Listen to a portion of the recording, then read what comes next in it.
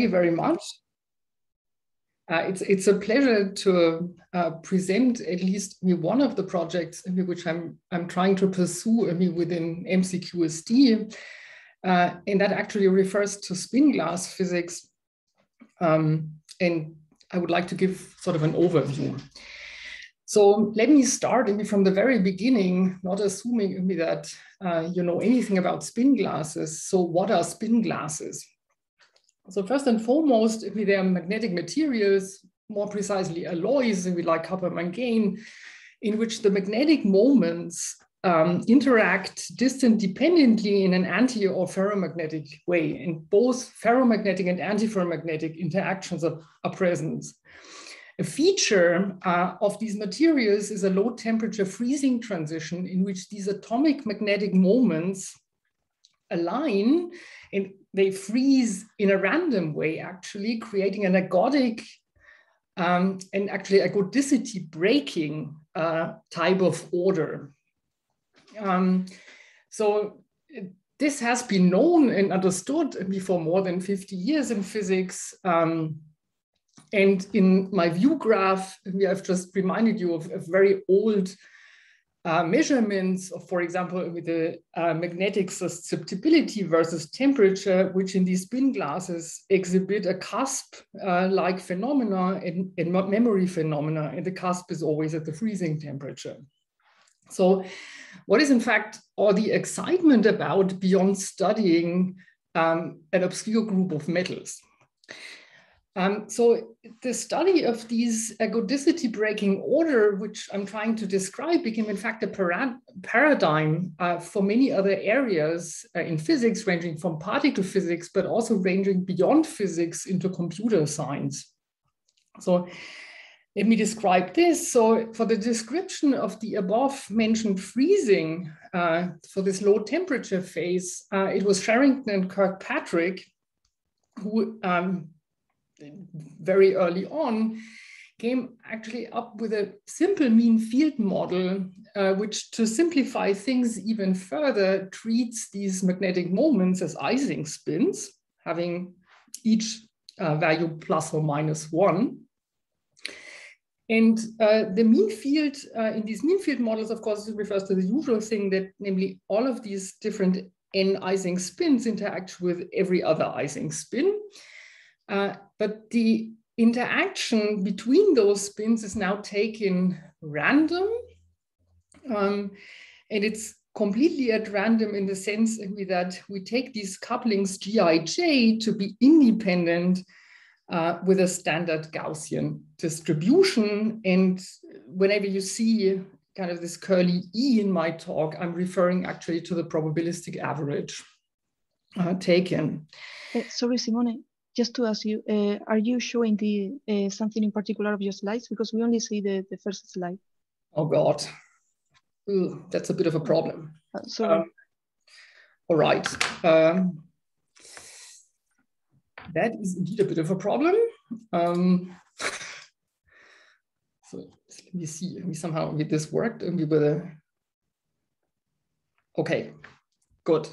Does that show? Yeah, now we see something different. So yes, now it sees. Okay, so so I was just describing this particular mean field model of Sherrington and Kirkpartick type, which is kind of the usual model, and you should know there are these interactions which are taken completely at random, Gaussian distributed. The important thing is it's random, and these interactions take both ferromagnetic and antiferromagnetic signs.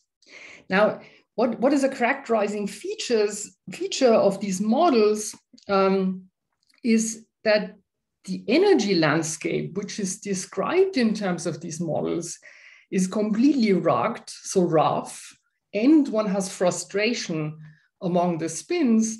So that is most easily seen. So for example, if I take 3 spins, so this spin, and that spin, and suppose, and this you will find in this random landscape, and then all of those 3 interactions are now antiferromagnetically. And we try out sort of a plus spin here, and then the antiferromagnetic interaction will dictate kind of a minus favoring spin here. If this is also antiferromagnetically, it will dictate kind of a plus spin here. But if this is now also antiferromagnetically, in fact, I mean, this spin is conflicted. Okay, and it is these two features, I mean, namely the property, I mean, that these landscapes, I mean, are rough and you have frustration, I mean, which are shared among all spin glass models. Now, the fascination of these models, as I described, ranges far beyond physics. And in fact, it is the frustration and the ruggedness, I mean, which make seemingly simple problems like finding the ground state energy or finding the energy minimizing configuration into a hard problem. So this whole area became, in fact, kind of a playground for computer scientists to study complex optimization problems. And this Sherrington-Kirkpartick model is just one of the many spin glass models which you can study. So equally well, instead of coupling just two spins with each other, a pair interaction, we have a p-spin interaction, and you can equally well couple them randomly. Now, just sort of to explain a bit the prefactors, J is just to cope with physical units. And these prefactors, depending on n, make sure that the energy is extensive. Now, of particular interest, and in fact, a bit simpler, is the limit p tending to infinity, which is the random energy model, in which these energies which you ascribe here in this landscape become completely uncorrelated. Okay, now for computer scientists, as I said, this is kind of a nice playground, and in fact, there are interesting results coming out of this community even these days, where I would like to just mention Montanari's result from last year, where he in fact came up with an efficient, namely polynomial runtime algorithm to study this energy minimizing problem in the case of the SK problem. Now, what I would want to do is I want to go beyond ground state questions and study the statistical mechanics, namely in particular this freezing transition, where instead of the ground state energy, we study the free energy, or since I don't like minus signs and 1 over betas, the pressure, or in general, the structure of the Gibbs state. And what I'm interested in is what is the structure of the Gibbs state as a prototype question for ergodicity breaking. Now, this is all classical story. Where does quantum mechanics enter? Now, it is an appealing program to construct quantum algorithms to solve these complex optimization problems. And this has been done in the last 10 years, where people have proposed quantum annealing algorithms, adiabatic quantum computing algorithms, or quantum approximate optimization algorithms to study these spin glass problems. But also from a more fundamental point of view, of course, we all know that these magnetic moments are ultimately quantum objects. So also from this fundamental point of view, it makes sense to, instead of study Ising spins, to study, for example, spin 1/2s, which are randomly coupled. And the simplest way you can do this is to take your favorite classical spin glass landscape, couple these spins still in the z direction, and enter quantum mechanics by adding a transverse field, which you may choose to point in the x direction. And that's what I'm doing here. So these are the famous transverse field models. And it is these kind of models, in fact, which are of relevance to study these quantum adiabatic algorithms. And there's a zoo of these models. For example, the quantum Sherrington-Kirkpartick model, the quantum random energy model, whatever you put here. Of course, it is also of interest to couple these spins not only randomly in the z direction, but also in other direction where you might want to study quantum Heisenberg spin glasses, or even more posh with the Sachtyev-Yekitayev model, which randomly couples Majorana fermions. There's a plethora of motivations. Some of them, of course, I already mentioned. There's the question of quantum effects on the spin glass freezing transition, kind of this as a toy for studying breaking of quantum ergodicity. Beyond kind of the natural problems which come to your mind, would be problems of non-equilibrium stochastic dynamics. So as, for example, quantum phase transitions in trajectory space are studied by Juan Garahan's group. And kind of seemingly the same stochastic dynamics has even another interpretation in another field, namely genetics, where the Ising spins then become gene sequences, and the transverse field becomes kind of the mutation. Okay, so much for motivations of studying these models, these quantum spin glasses on which I want to talk about today. And my talk will now focus on presenting results for these transverse field models, where I'll be mostly interested in questions of the structure of the free energy, this question of breaking of quantum ergodicity, and the question of existence of quantum phase transitions. So, and in this context, I want to present to you two results. So my first result will be the question of the existence of this quantum ergodicity breaking, which in the context of spin glasses means actually replica symmetry breaking. And since I'm another mathematician here working in these projects, I in fact want to spell out a simple proof for the existence of such a replica breaking phase, which is not that hard. It's as hard as the Mermin-Wagner argument. Okay, but before I go to this proof, let me in fact recap a bit more on the spin glass story as was developed by Parisi in the 80s. So what is a characterizing feature of these spin glasses? Well, the most important part of this freezing transition is that the thermodynamic state space becomes excessive below the freezing transition. And this is the type of ergodicity breaking which we want to describe. So in physical terms, if you cool down the system, the system just fractures into a huge number of inequivalent thermodynamic states. Now, how do you describe this type of ergodicity breaking? This was suggested by Parisi, as I said, in the 80s. And he pointed out to me that the way to describe this plethora of thermodynamic states is by an order parameter, which in fact is the distribution of the replica overlap. Now, what's the replica overlap? For the replica overlap, you do a Gedanken experiment.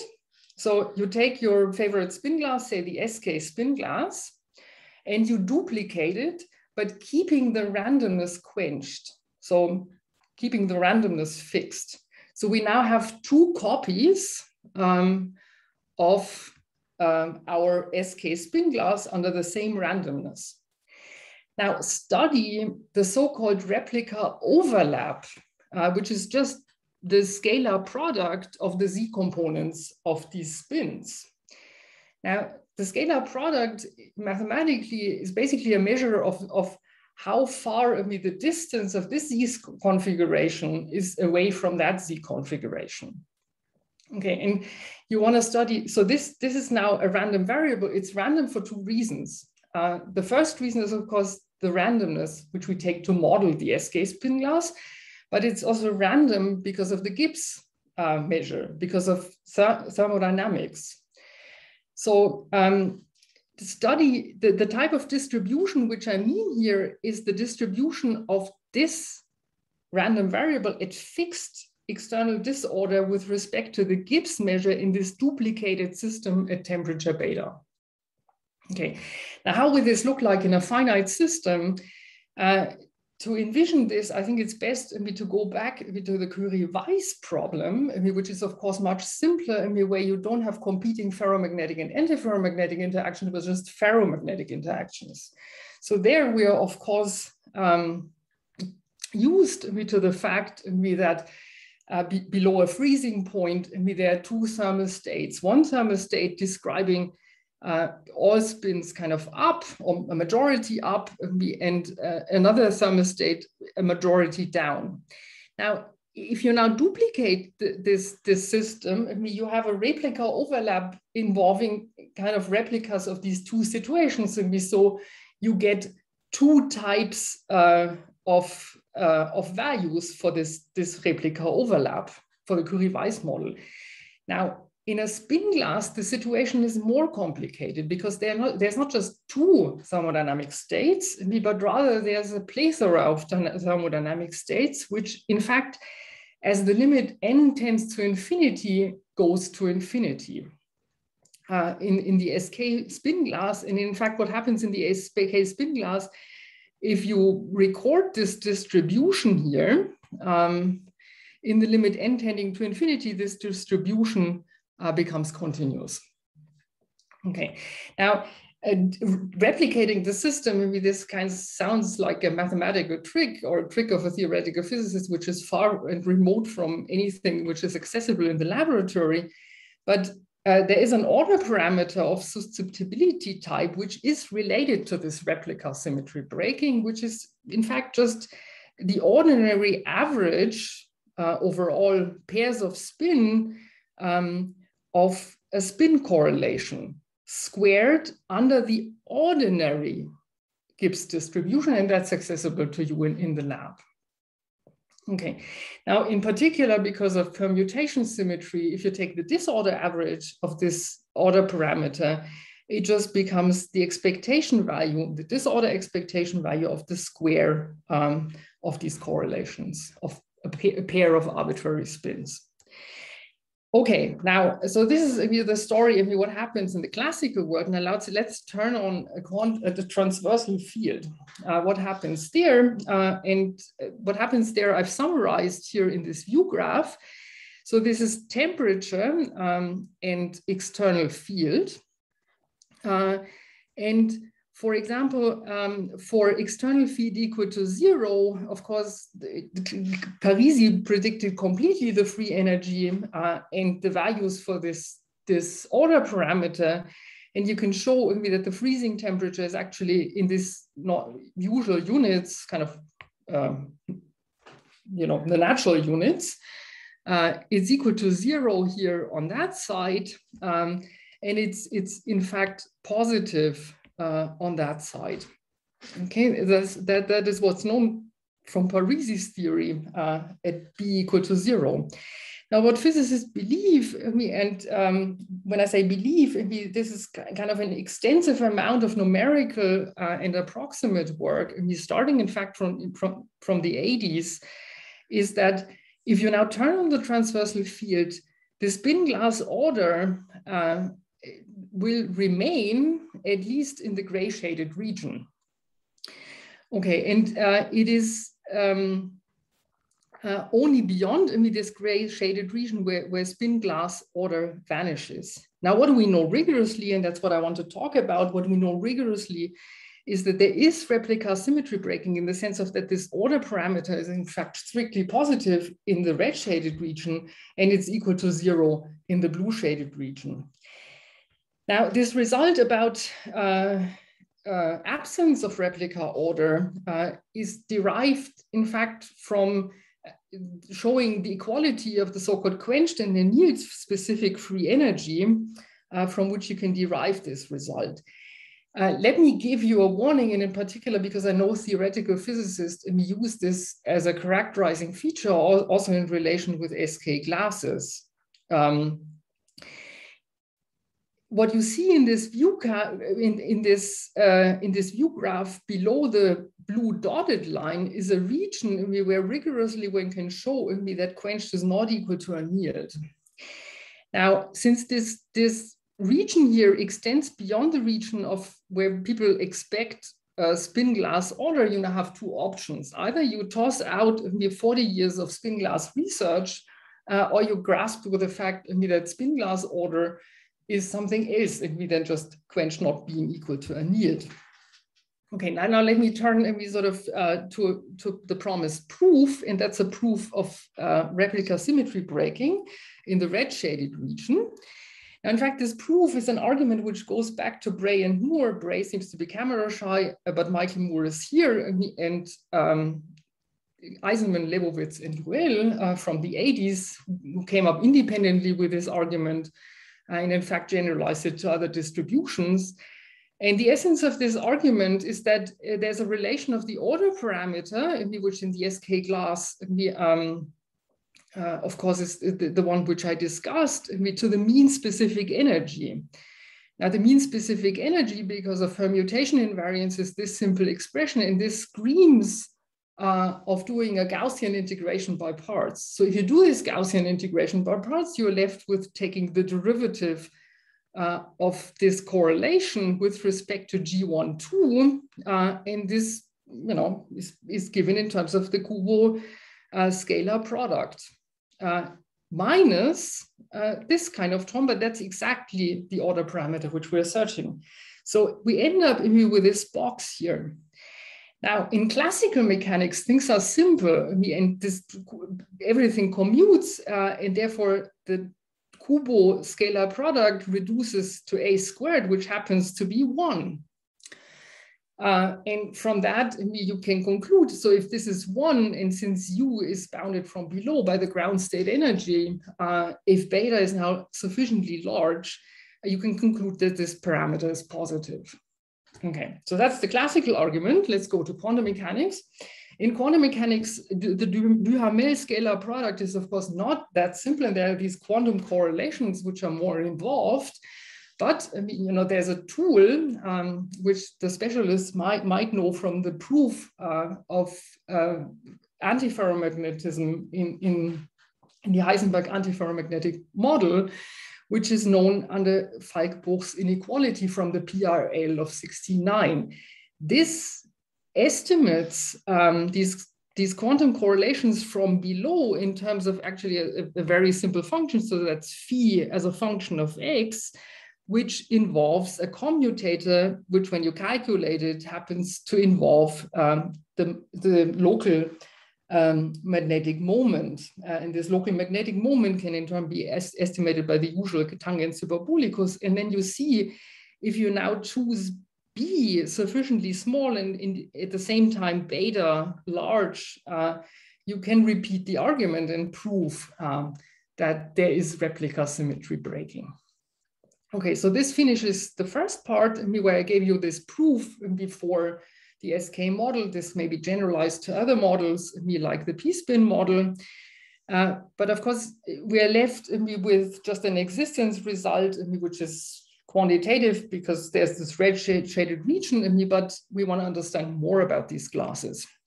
And for that reason, we engaged in studying hierarchical quantum glasses. These are a bit simpler, and for us, this is a bit of a laboratory to see what might happen in a more complicated situation like the SK glass, where no explicit formulas are available. All right, to motivate these hierarchical classes, let me remind you that this in classical mechanics, this freezing transition is understood very well, also mathematically by now. And there's an emergent hierarchical organization characterized by this ultrametricity property of the overlaps. So a bit simplistically, it tells you in this Ising spin glass, like the escape glass, which group of spins freeze out at which temperature. So on which group of spins the Gibbs measure effectively concentrates, and that has a tree structure. Now, what Ruel and Derrida already in the 80s, when studying the sort of Parisi solution, suggested is that one might simplify these models by not letting the system decide which spin freezes out, and that will depend on the randomness, by a priori decomposing the groups of spins and fixing this decomposition of groups, and that's a bit like doing the Swiss thing on art, where reality is a complicated picture, and then you sort things according to colors. Now, the way this works in mathematical terms is that you study so-called generalized random energy models, where, according to our fixed group decomposition, I'm assigning independent random energy models to increasing groups of spins with a weight which then determines the model.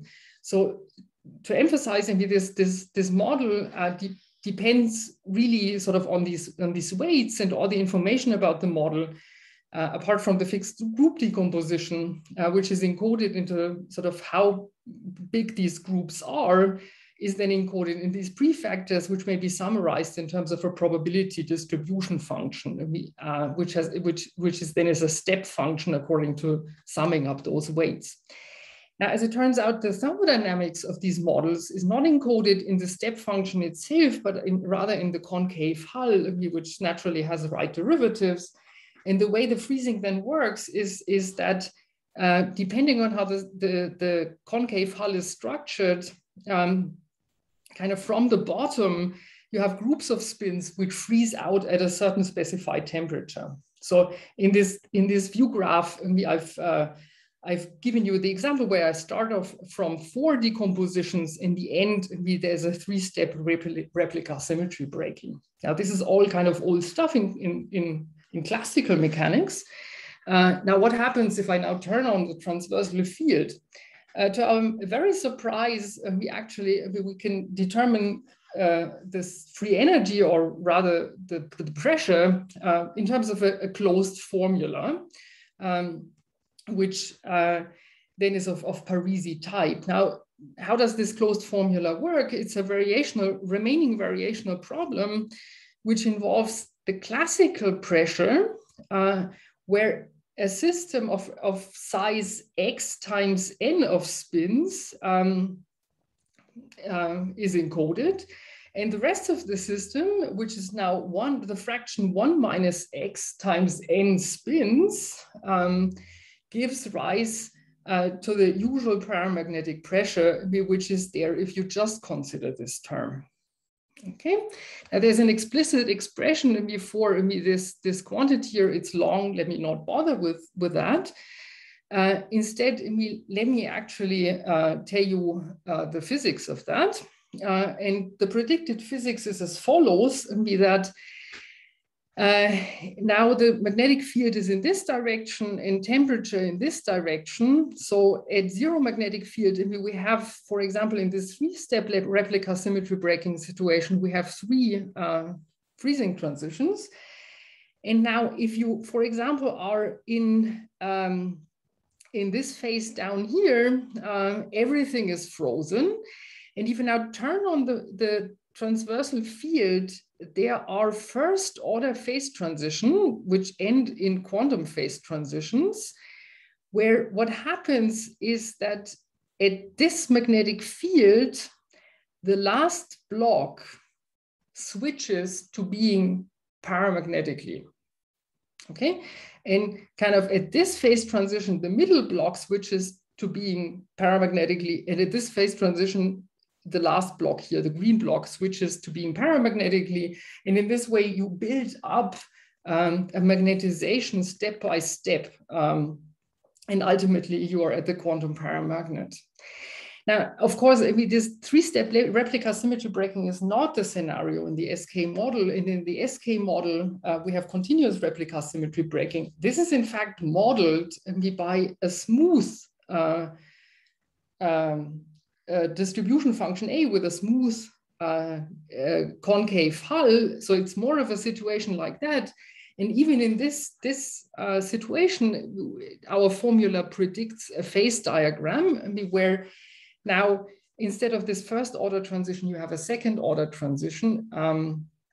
And below this second order transition, you always have a mixed phase. Mixed because in this variational problem, which you can solve, the x at that point is somewhere in between 0 and 1.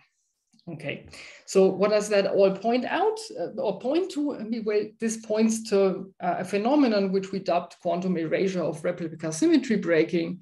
So in these hierarchical models, groups of spins decide whether to stay in the spin glass order or whether to flip jointly with a transversal field. And this gives rise to this plethora of interesting intermediate regimes, which you can then tune by tuning A. Okay, so let me sum up. So in this talk, I've basically talked about the stability or instability of the spin glass phase under transversal magnetic field. And I gave you a rigorous argument, which in fact is not so complicated, which rigorously establishes the existence of spin glass order also in the presence of transverse fields. I've discussed what happens in these toy models where we encounter this quantum erasure of replica symmetry breaking, which goes along with the emergence of mixed intermediate phases characterized by reduced replica overlaps. That's something which I haven't described in detail, but which one can show, and alongside a transversal magnetization.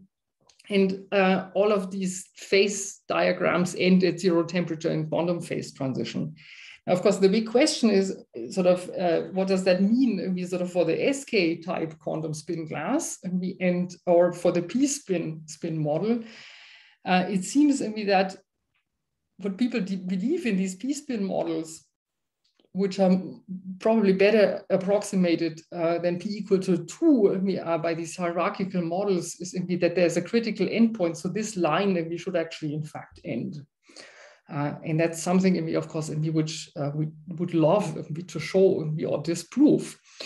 Let me also end this talk, and we were saying there are many, many other further interesting questions relating to kind of the structure of eigenfunctions, which relates really to this quantum ergodicity breaking and further kind of signatures of this quantum ergodicity breaking. What I show to you is there's a signature of interesting quantum ergodicity breaking in spin glass physics on the level of thermodynamics or these replica overlaps. But of course, this should also show in the structure of the eigenfunctions. It should show in terms of interesting entanglement properties, or of course, ultimately in terms of dynamical properties, which would then also relate to maybe these quantum algorithms. So what I haven't talked about is really methods, at least for the second part.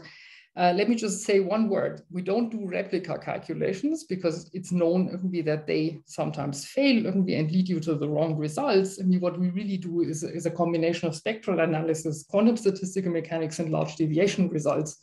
But that's kind of all sort of in the witch's kitchen. If you are interested in these details, please consult these references, and I'm also happy to answer any questions and discuss with you later. Great. So thank you very much for this very interesting talk. We have a few minutes for some questions. So if you have any questions, just write them on Slack.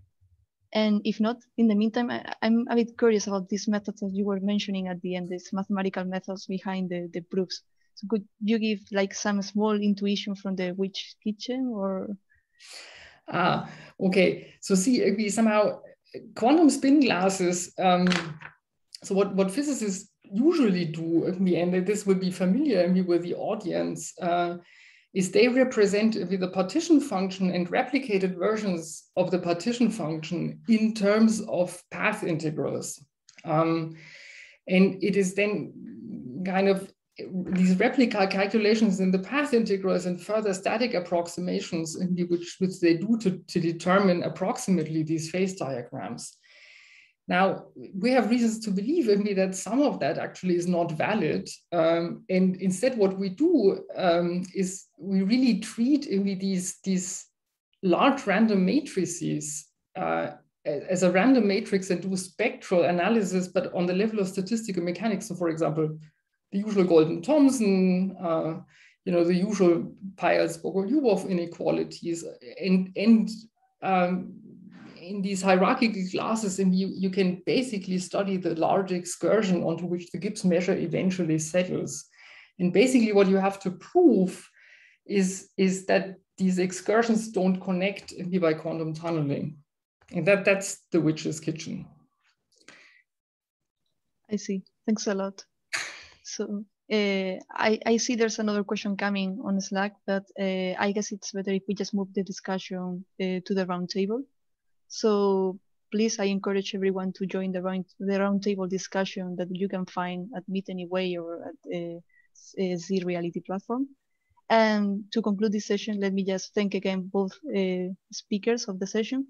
And let me remind the participants, well, the audience, that there is, after this roundtable discussion, there's some activity related to the Munich Quantum Valley. And also after that, the group photo, of the conference will take place. So please check the agenda of the conference and join these activities. And see you now at the roundtable discussion.